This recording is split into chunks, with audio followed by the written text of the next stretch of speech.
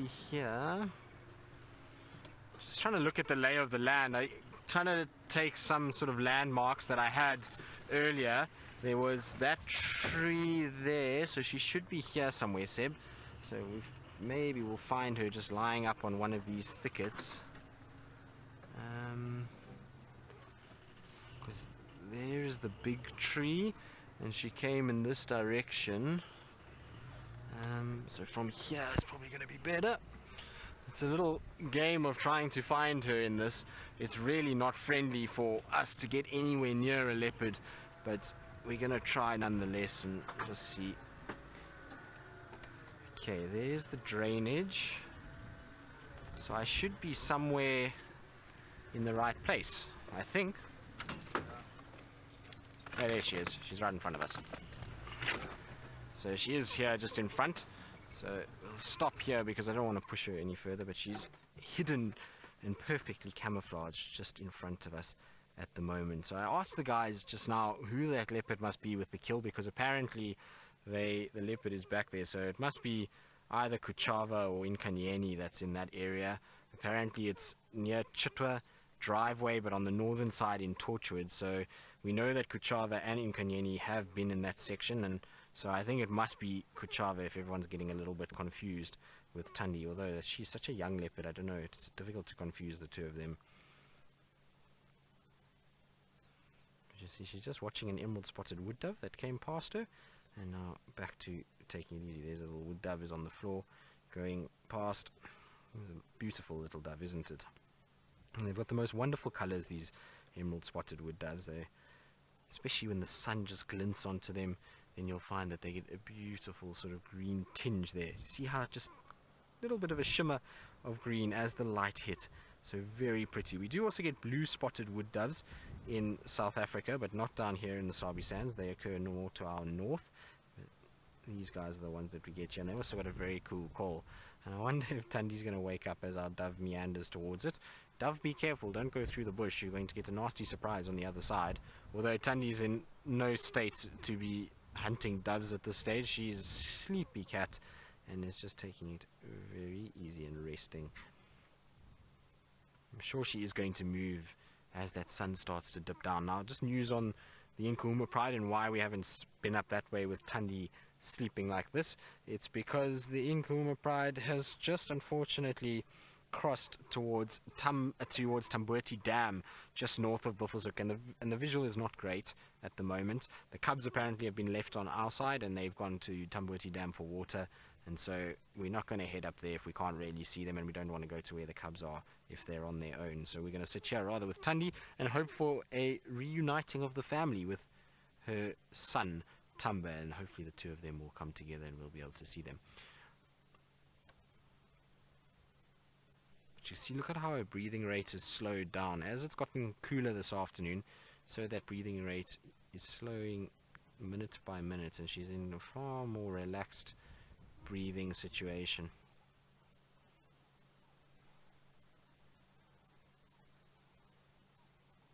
Jesper, you're wondering if leopards would kill or confront a venomous snake, or if they would move away from them. Well, they will confront venomous snakes. I've seen a leopard going, particularly young leopards, they're not 100% sure of things, and they go after cobras and puff adders and even mambas. And we know that Thandi and Tamba were involved in that crazy incident with the black mamba and the brown snake eagle on Chitwa, where they had a little bit of a kind of altercation, and Thandi was smacking at the black mamba and trying to grab it. So they do go after venomous snakes from time to time. This injury, though, I don't think is relating to a venomous snake. Generally, when you get something like a mamba, if it bit her, she would probably be very sick and if not die. If it was something like a cobra or a puff adder, we would see an area of massive swelling and necrosis of the skin. So it's almost like frostbite that you would see, and you'd see a big swelling area. And I remember that the Ravenscourt female, she had a cub that was bitten by what looked like a puff adder to the chest, and her whole chest swelled and went black, and then she'd passed away after that. So, or he, should I say, passed away after that. So it's It does happen that they do confront venomous snakes, but in this situation, I don't think it's a venomous snake. Like I say, I'm sure that it's to do with hunting.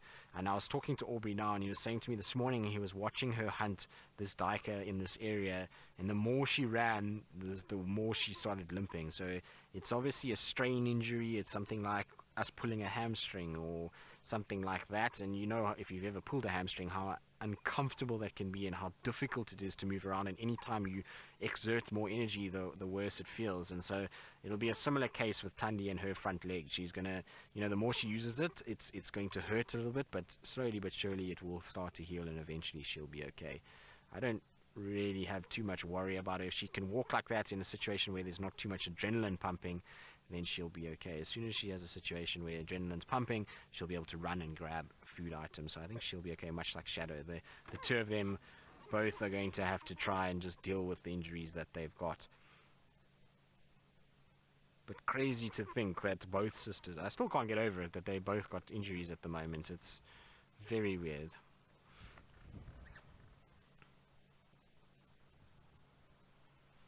You can see that the wind is definitely picking up. There's a change in temperature today massively.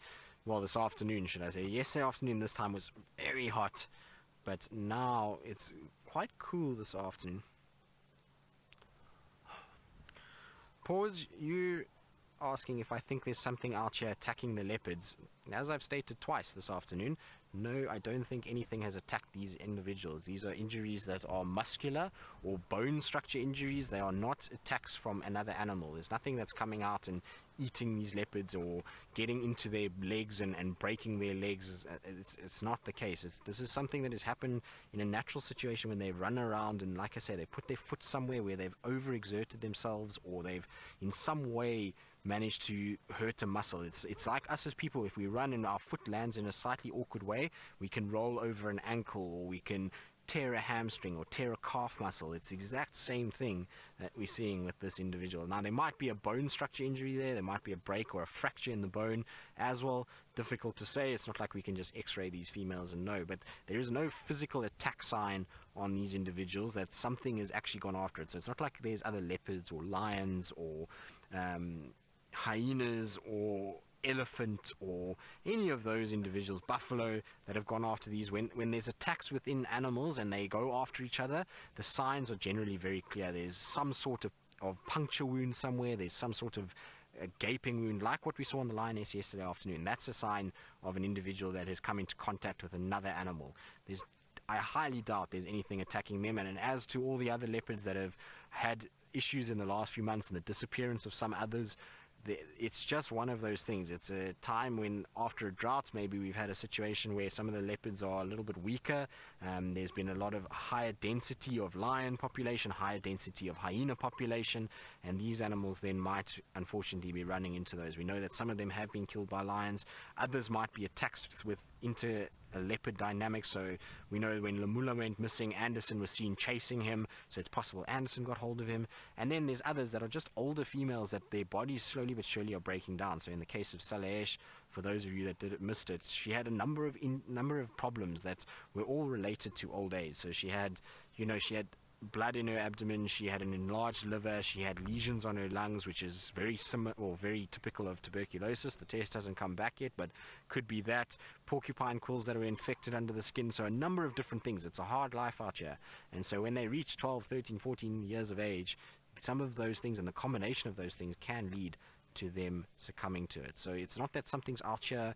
There's not some hidden agenda that's going on. We as people are not poisoning them, hurting them, hunting them, or any of the other things that people have been saying that we do out here and that we're covering up for. There's most definitely none of that. There's no trophy hunting that happens here. These are just individuals that are living a life that is a hard life. These animals get hurt, they get injured.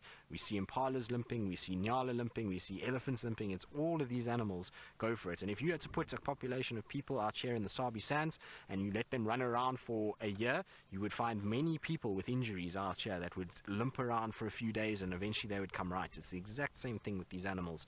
There's no, like I say, thought out plan that's hurting them or anything that's untoward happening. It's just nature and it's life, and the way that these animals live. They have a hard life. It's not a princess fairy tale like the Lion King out here.